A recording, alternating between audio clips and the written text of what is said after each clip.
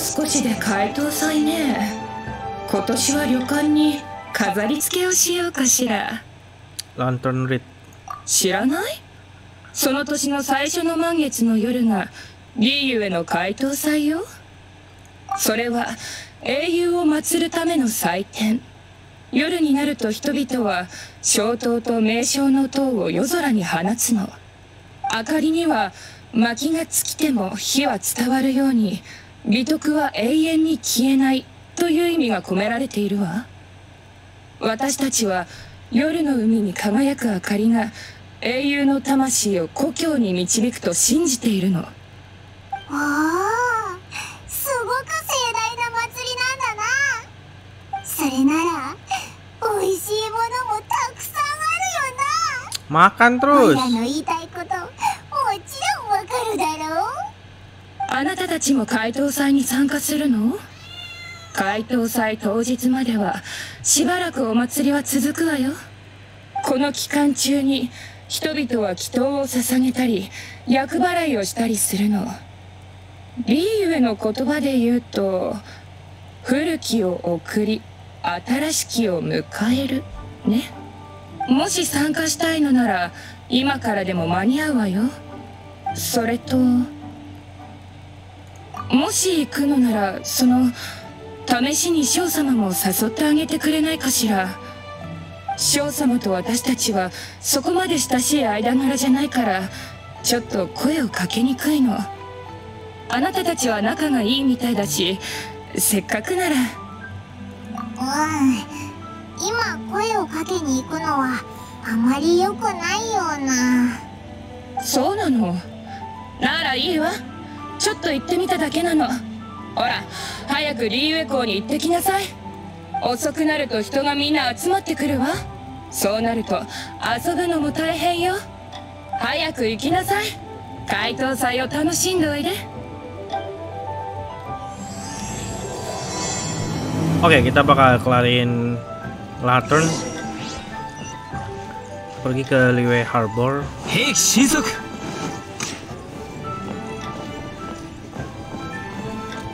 Oke, kita langsung teleport aja. Dan di sini kita bakal ngerayain Lantern Read. Dimana ini festival tahunannya Liyue gitu ya. Berdekatan dengan Xinjiang sih. Nanti juga ada festival Mondstadt kok, yaitu 1.4.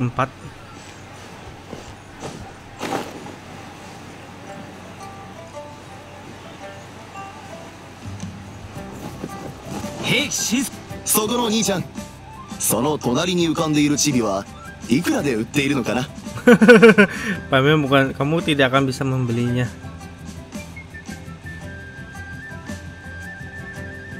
いくら積まれても売られる気はない。確かに最近は懐に余裕がないからあまり出せないかもな。何せ普通の商人だ。珍しい宝物を売っているわけではない。なんか怪しいぞこいつ。そう言わないで。そうだ、飴食べる？こいつは信頼できるやつだ。langsung ditawarin makan langsung percaya. そうだ、君たちも解凍祭目当てでリーユエに来たんだろ？今年の名称の塔はとにかくすごい。巨大な塔を浮かせるために使った浮上の石はここ20年で最も大きいものだ。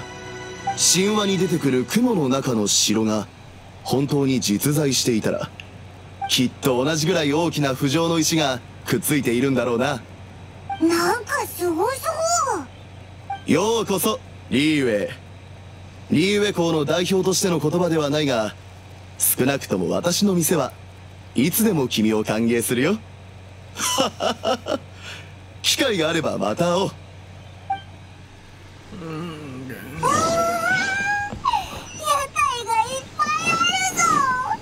Ntar gue balas temen gue dulu. 今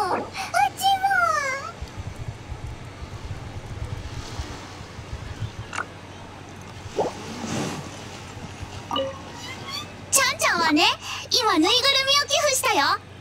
昨夜空を飛んでみたいってあの子に言われた夢を見たから。だからそこのお姉さんにあの子を渡したんだ。きっとすぐに夢が叶えられるよね。ちゃんちゃんはいい子としたかな。解答祭はみんなの願いが叶う日でしょ。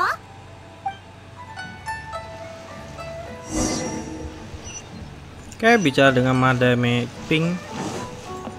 Oh, dia di sini loh ya.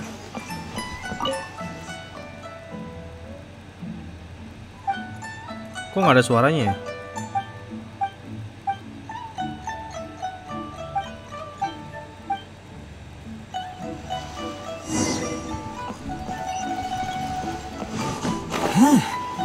Hei, Shinsoku.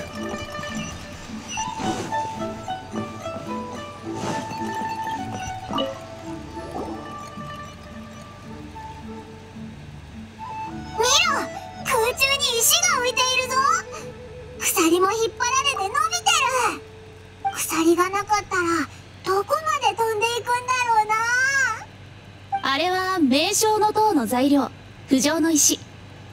この小一はそのために作られたものだよ。誰？名称の塔の建設進捗統計を担当している講習だ。君たちは最近リーウェに来たばかりで解答祭を見るのも初めてかな。そうだけど、どうしてわかったんだ？去年は変わったマスコットを連れた旅人なんていなかったからさ。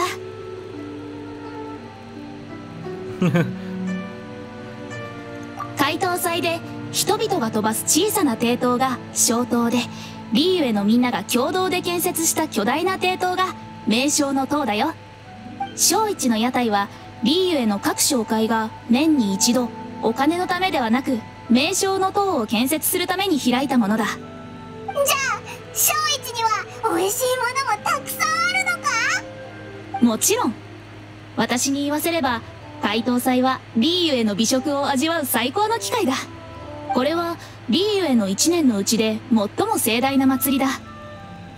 解答祭で自分の技術をみんなに披露すれば評判もかなり上がるだろう。だから金にはならなくとも各商店は全力を出し、解答祭で己の技を競い合うのさ。リーウェ人はいろんな面ですごいんだな。まだ何か聞きたいことがあったら解答祭の責任者であるボーガさんを探してみるといい。ボーガさんは基本小一のあたりにいる。彼女に聞けばいろいろと教えてくれるはずだ。そいつはどの店の料理が一番美味しいのかも知ってるのか？当然さ。ボーガさんは解答祭の全てに詳しいからね。わかった。早く小一に行ってそのボーガさんを探そう。それで一番美味しい屋台でお腹いっぱい食べるんだ。Paemon di kepalanya tuh, kepalanya tuh mikirnya makanan terus. Oh ini siapa ini? Oh ini Wangnya nih. こんにちは。何か用かしら。あなたの格好リーウェの人じゃないよね。旅人かしら。小一へようこそ。責任者とも言えないわ。解答祭はリーウェ全体の祭りなのだから誰かが責任を取るものでもないもの。私はただ細かい部分を管理して解答祭をもっと盛り上げているだけよ。小一で一番美味しい屋台はどこなんだ？一番？それぞれに特徴があるからはっきりした答えは出せないわ。ただ一番人気の屋台なら知っているわね。疑念の屋台よ。あそこに並ぶ人がもう少し増えたら洗顔軍に行列の整理をしてもらう予定よ。行くなら急いだ方がいいわ。人が増えて道が埋め尽くされる前にね。そうだ、疑念のところに行くのならついでにこの書類を彼に渡してちょうだい。これは我々総務士が昨年の解答祭のデータをもとに作成した各商店への経営提案よ。どうせ行くのならついでに手伝ってくれる？戻ってきたらお礼としてちょっとしたプレゼントをあげるわ。Oke, bicara dengan inian. Gila, ini festival lantern nih, menurut gua bagus nih. 人手が足りないな。もう少し人を連れてくるべきだった。ここはどんな美味しいものが客さんかい？メニューはこっちだ。メニューにあるものもないものも何でも作れるからね。それじゃあ、小さな屋台だけど何でもあるようだな。当然さ、僕に作れない料理はないからね。さあ早く注文して。また今年も来たか。経営提案なんて僕は料理の味以外で勝負する気はないのに。まあいい、書類をくれる？後で薪代わりにでもするよ。さあ食事しに来たのなら注文してくれ。こんなにメニューがあるなんて、これも美味しそうだな。こっちも食べたい。あれ、チコ魚焼き？これ確か道塾が好きだった料理だよな。解凍祭が英雄を祀るための祭りならこの料理にしよう。これであいつをしのぶんだ。なかなか見る目があるな。うちの看板メニューをいきなり当てるなんて。少し待っていてくれ、すぐにできるから。はい、注文してたチコ魚焼きだよ。味はどう？おいしい。お前の最高の仲間として当然のことだ。ゆっくり食べてくれ。僕は次のお客さんを対応しないと。まだ何か食べたかったらいつでも注文してくれ。 Oke. Paemon udah makan ya, udah kenyang dia. Kita balik lagi berbicara dengan Wanya. おかえり。どう？記念の料理はなかなかだったでしょう。すごく美味しかったぞ。そう、去年もそんな感じだったわ。私たちの提案通りに広告を出してくれれば売り上げがもっと増えるはずなのに。まあいいわ。ほら、さっき言ったプレゼントよ。この消灯をあげるわ。おー、すごく綺麗な明かりだ。これってどうやって作るんだ？編み方は私もうまく説明できないわ。もし消灯に興味があるのなら慶明に聞いてみるといいわ。彼は消灯と名称の塔の責任者よ。すごーく大きい明かりもその人が担当しているのか？ええ、彼はその辺にいるだろうからすぐに見つかると思うわ。消灯を編んでショーにプレゼントしたら少しは喜んでくれるかも。早く慶明を探しに行こ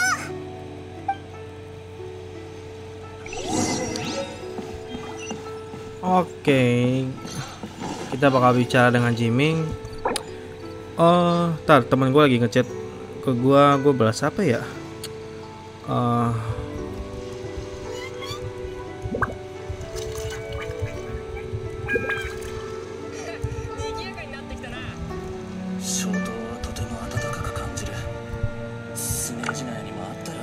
Kaitou-saiのメイン会場だよ。このペースなら間に合うだろう。消灯の編み方？おや、君の格好この土地の人間じゃないね。自分で消灯を編みたいのか？消灯にはいろんなタイプがあるからな。一番簡単なものの作り方を教えてあげよう。ちょうどここに材料があるんだ。おっと、この材料はまず処理を施す必要があったな。まずはこれで試しに作ってみてくれ。Oke, kita bakal ngebuat resep lantera. Dan bahan yang diperlukannya ini. Dan ini lagi dikasih gratis ya. Kalau yang ini kan kalian bisa dapetin dari si Helicord yang lagi kerasukan tuh. Atau enggak dari musuh elit Fatui. Dan ini kalian bisa nyari di berbagai jenis tanaman ya. Kalian bisa ambil aja tanaman, nanti kalian bakal dapat ini gitu. Tanaman apa aja lah deh. Kalau batu kalian bisa nambang mineral, nambang apa aja. Atau enggak kalian bisa ngelawan geovisap atau dihasilkan oleh Stonehide Lawarcher. Stonehide Lawarcher itu kalau nggak salah yang itu kali ya, yang bawa tameng kali ya, Helicord yang gede tuh. Oke, kita langsung buat aja.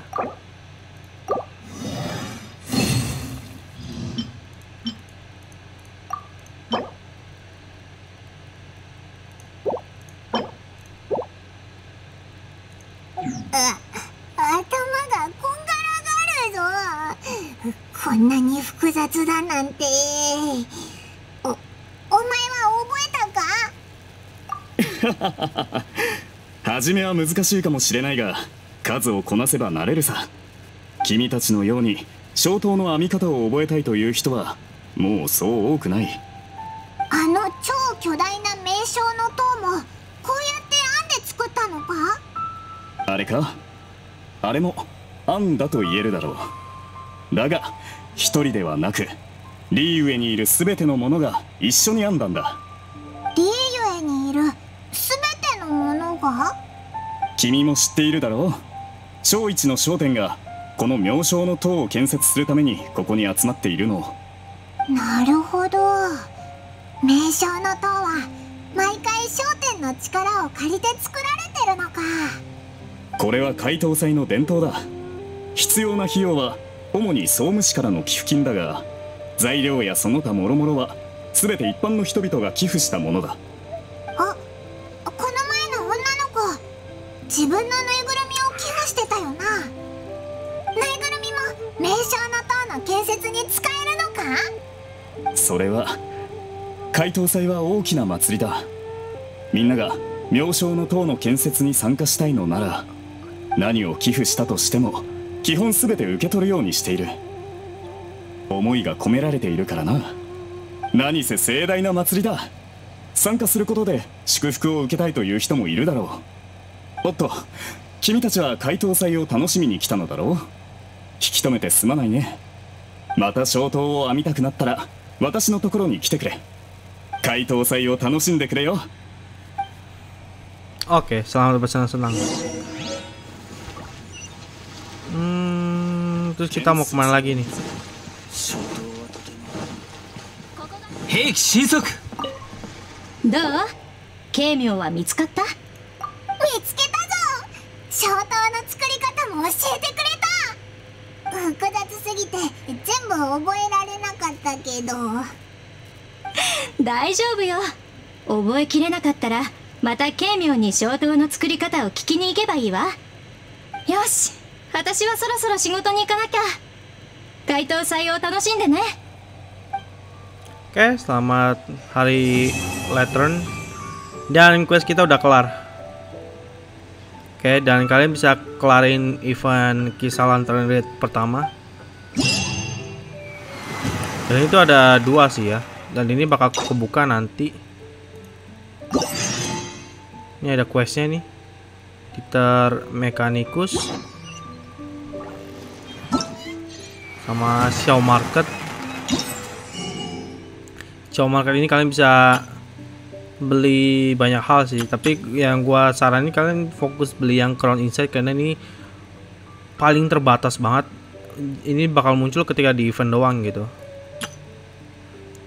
Dan ini juga bagus kalian beli. Pertama gue fokus ini, yang kedua gue bakal fokus ke Mora dan sebagainya. Tapi yang bakal kebuka duluan itu Xiao Market pertama ya, karena untuk yang ini belum kebuka gitu. Karena 2 dan 3 itu kebukanya tuh nanti. Seperti ini tuh, akan dibuka 3 hari. Ini adalah 7 hari gitu ya. Dan untuk dapetin ininya itu tuh biasanya kalian harus kelarin tantangan Mechanicus. Tantangan Mechanicus tuh kalian bisa kelarin. Oke, kalau yang ini bakal kebuka 3 hari lagi, air tenang di bawah lantera. Jadi nanti ada quest baru lagi 3 hari kemudian. Dan ini kalian bisa pilih karakter dari 6 ini secara gratis. Jadi kalian bisa pilih salah satu. Kalau gua saranin kalau kalian pengen ambil itu ngambilnya Shinchu. Tapi kalau kalian punya di PS-nya Ningguang, ya ambil aja Ningguang gitu. Tapi kalau di PS gua kan udah banyak gitu. Gua di PS tuh ada Diluc, ada Childe, ya otomatis ada Razor juga. Jadi gue bakal ngambilnya si Shinchu sama Xiangling karena tapi gue bakal ambil Shinchu dulu karena Shinchu gue ya nggak pengennya konstelasi full gitu ya. Ya tapi terserah kalian dah, kalian mau ngambil yang mana. Tapi kalau menurut gua kekurangan Shinchu aja gitu. Gue sih pengennya kalau bisa ngambil 2, gua bakal ngambil Xiangling gitu.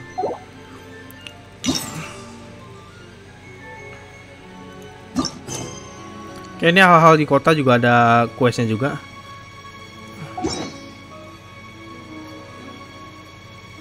Kalian bakal dapetin hadiah ini kalau kalian udah kelarin questnya. Pertama gue bakal kelarin yang mekanikus dulu deh ya. Karena untuk mekanikus eventnya lumayan. Tapi gue bakal kelarin nanti aja deh. Oke, gue udahin dulu untuk gameplay kita. Oke, terima kasih teman-teman udah like gameplay. Nanti kita lanjut di part berikutnya. Sampai jumpa. Bye bye.